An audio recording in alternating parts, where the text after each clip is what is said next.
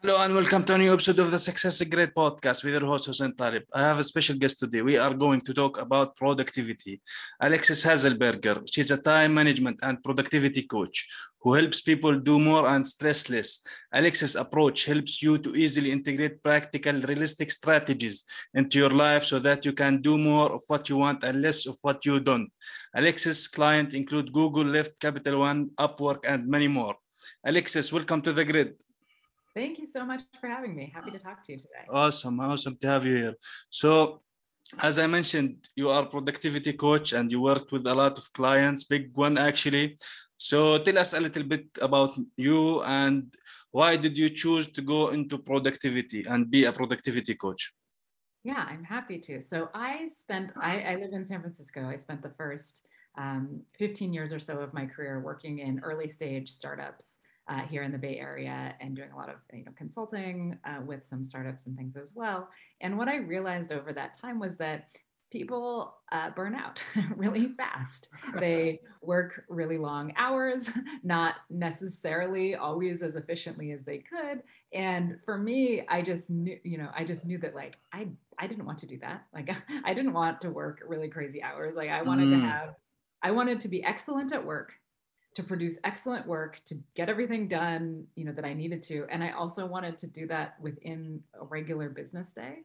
And so I think I've always been someone who's very focused on high ROI for time and making sure that I am spending that time in a way that is useful and that I don't have a lot of distractions and things like that.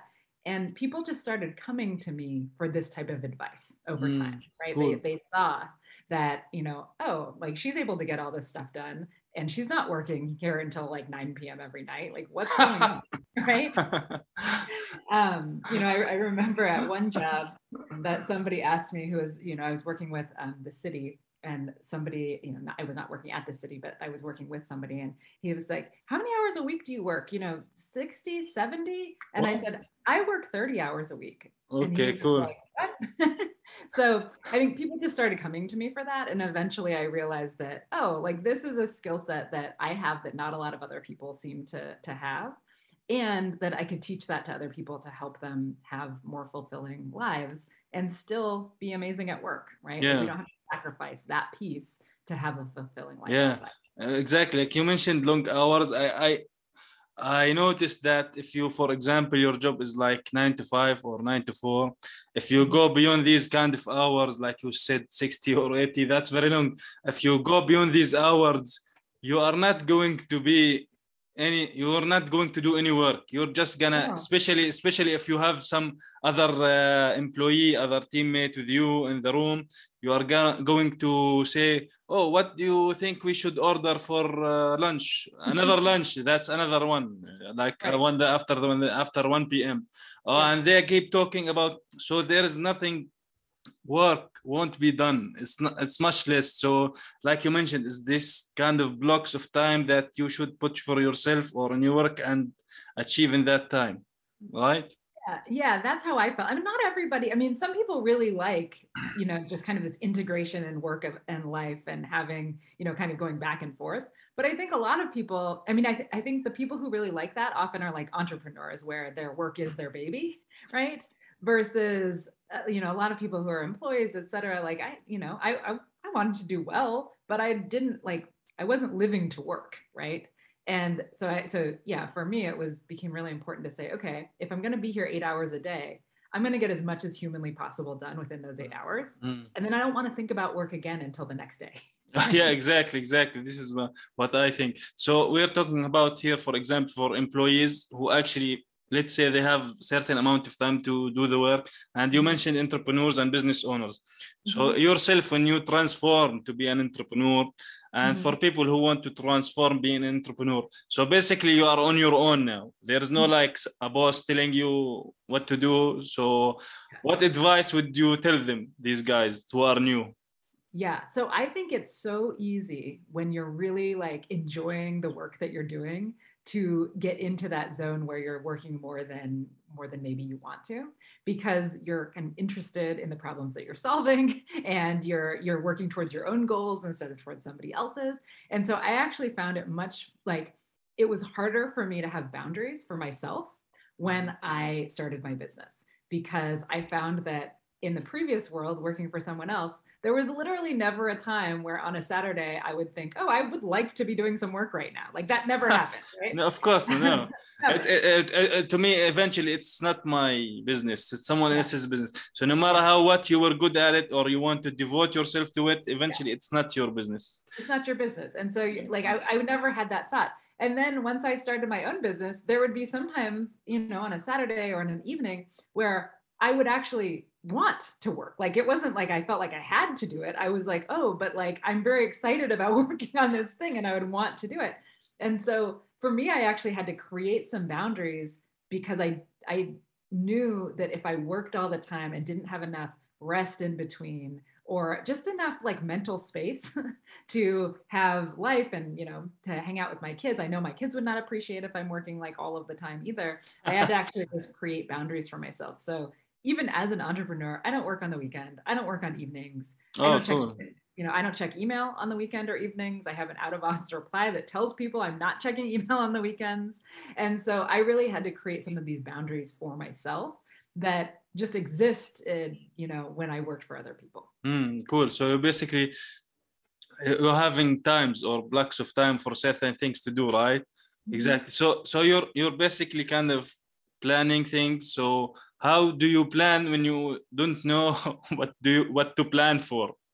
Sometimes we want to do certain things, but we actually don't know the specific of these things, right? How to do that, in your opinion, or how to start when you know where someone does not know where to start, which is let's say the priority, let's say 1, 2, 3, right? Yeah. So I think that, what I do is I have a task system where for projects and tasks and things. And this keeps track of everything. It's like my external brain. It keeps track of all the follow-ups. It keeps track of the big stuff. It keeps track of the ideas. It has everything in there. And what I do is every quarter, I will do some quarterly planning and I will say, like, what are my goals for the next quarter? What am I trying to do? And then, sometimes those things are things I literally have no idea how to do, right? And so then I really try to break it down so that I might not know all of the steps, but I can always define the first step. And if you don't know what the first step is, then your first step is Google it or ask somebody or put, time on your calendar to brainstorm about it.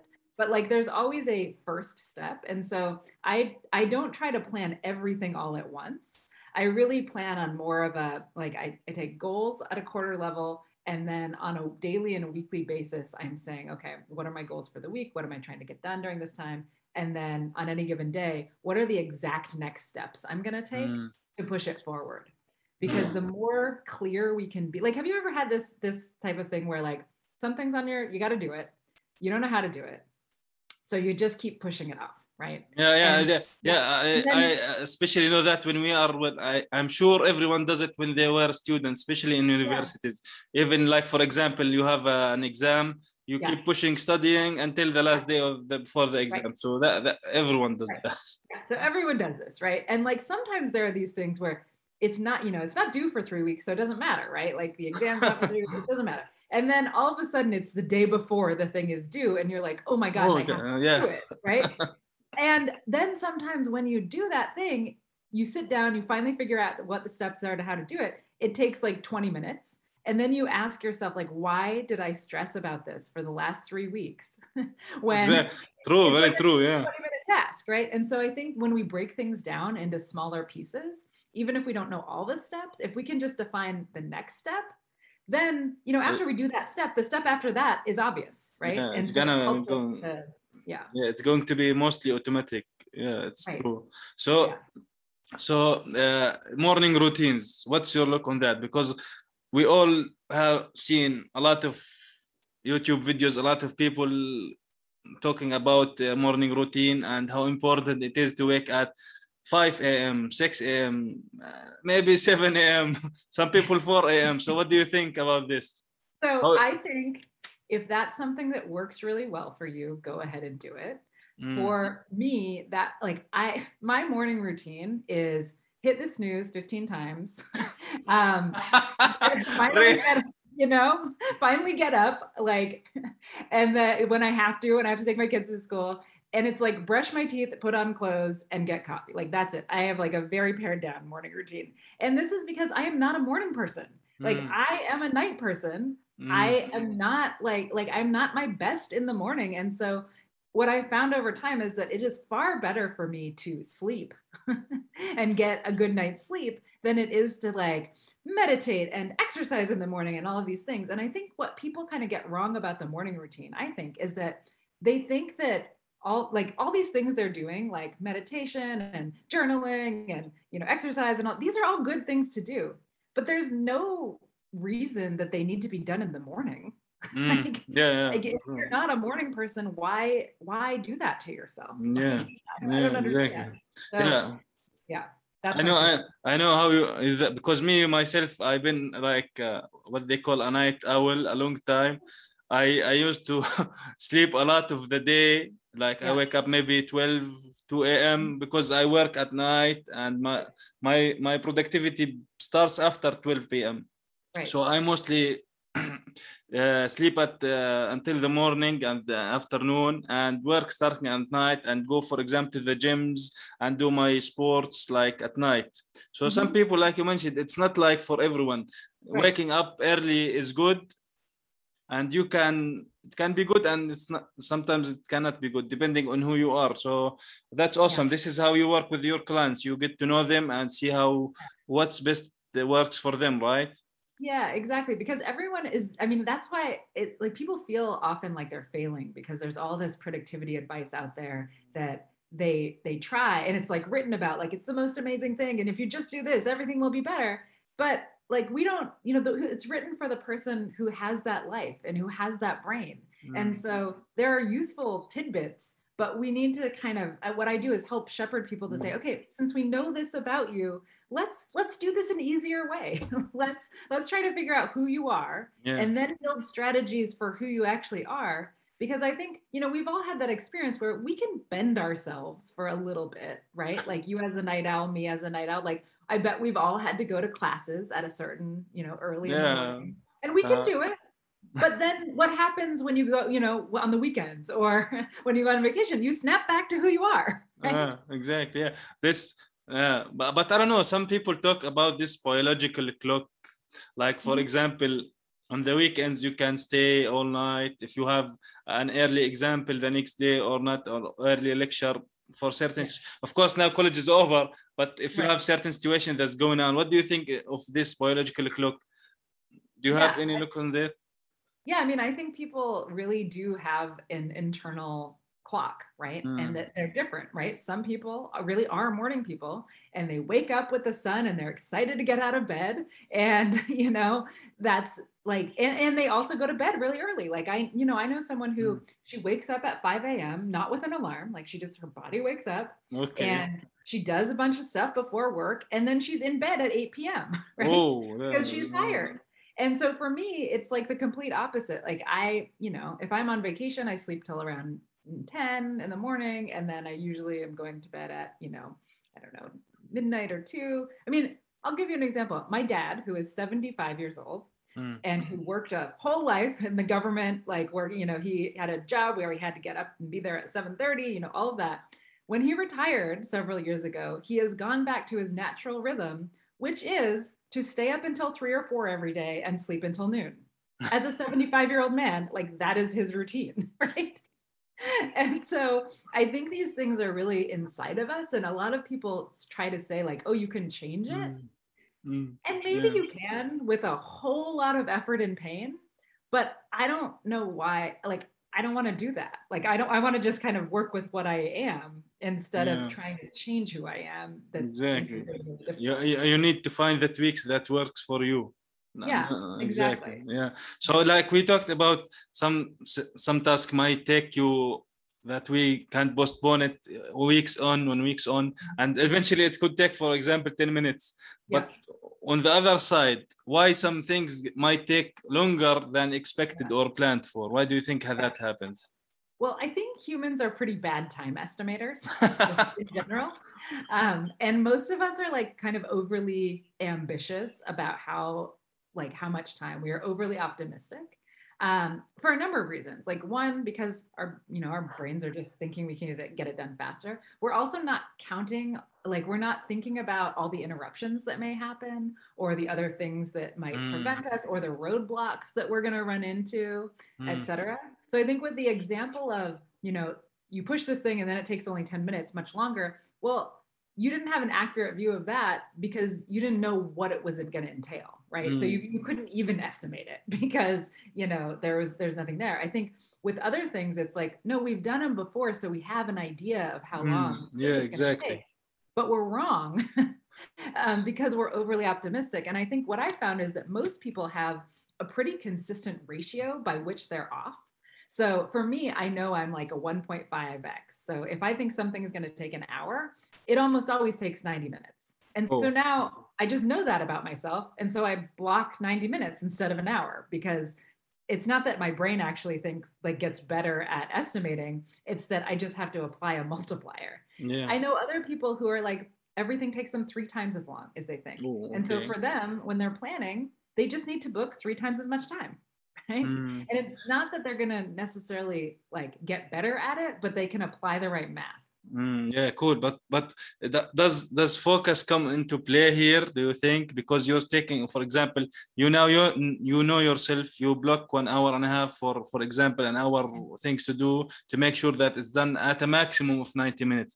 But some people 10x that, some people maybe 5 that. So is focus important here? Because sometimes we do certain things and like you mentioned, yeah, I want to go grab a sandwich. I want to go talk to a friend. I want to do something that is completely not related to the things that you are doing right now. Yeah, that's another good point, right? If we are not counting in all the other things that we're going to be doing, then it's definitely going to take longer. And I believe pretty strongly in just doing one thing at a time, because there's so much research that suggests that multitasking isn't something we can do. There is a lot of things they say that always women are better in multitasking than men. Is that true? No, it's a lie because nobody can multitask. Nobody can multitask. Like it's just context switching really fast. And so actually when people try to multitask, regardless of their gender, it tanks your productivity by about 40%. Oh, okay. Oh, how much? Oh, wow. Yes. And so it's like, the more that you can just do the thing you're doing and then move on to the next thing, you'll get all of those things done faster.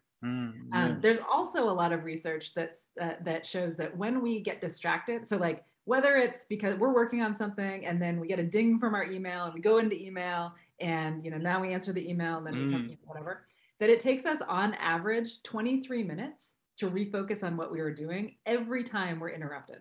Well, so maybe the 1 hour task might be turned out to 6 hours now.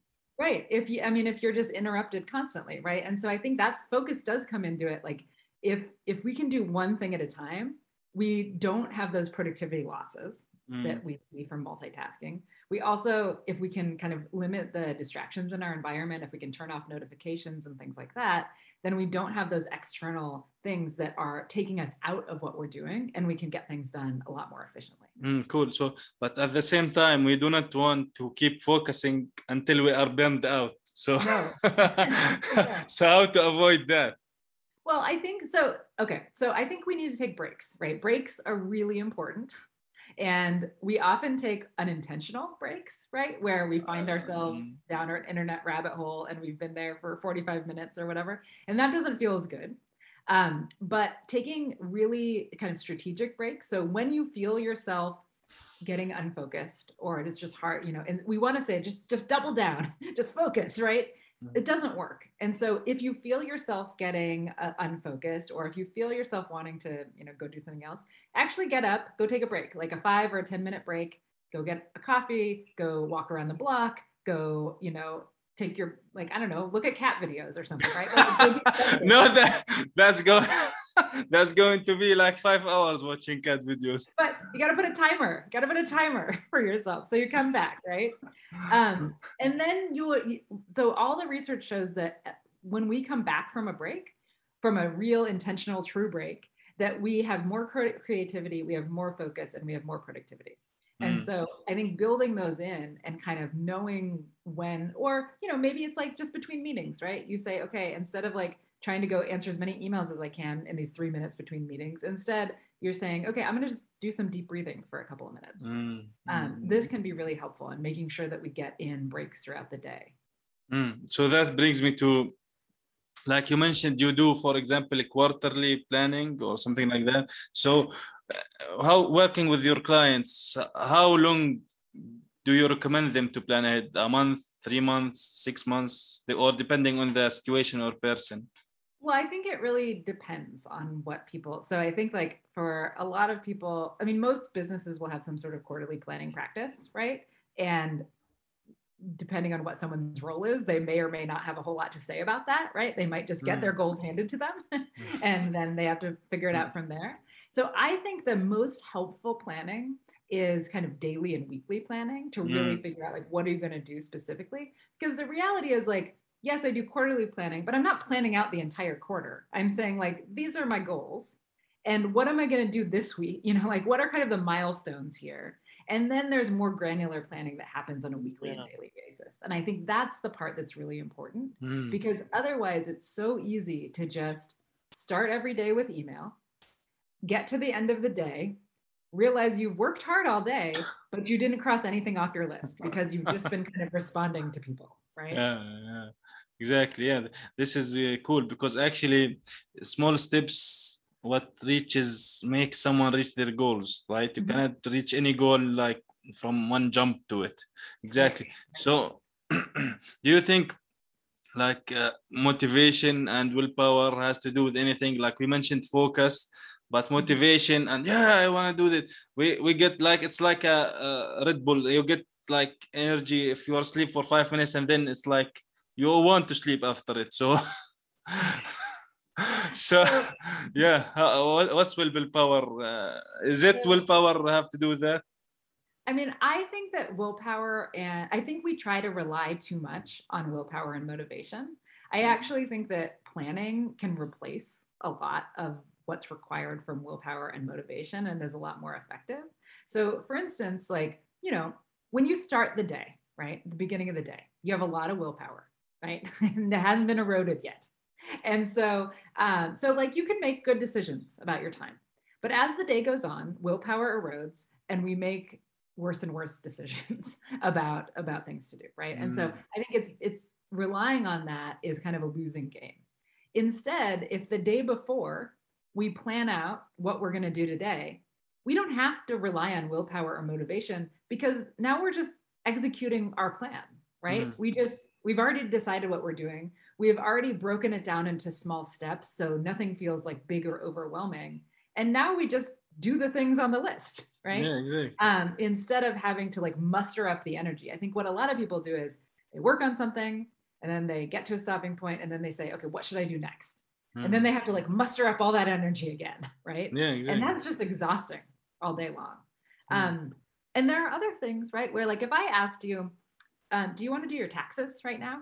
You know, like you would never say yes, never, right? Like there's never going to be a time that you would say yes, but in fact, you have to do your taxes, right? And so being able to plan that in advance removes that kind of in the moment, do I want to or do I not want to? Because we don't often make the right decision when we're asking ourselves, what do we want to do? It's very different from what we need to do. Yeah, definitely. So that's basically habits coming in and playing a role into these kind of things, because if you do certain things for a while, it especially on repetitive things, it will take you to do them on time, let's say, for example, right? So having habits is important, building habits.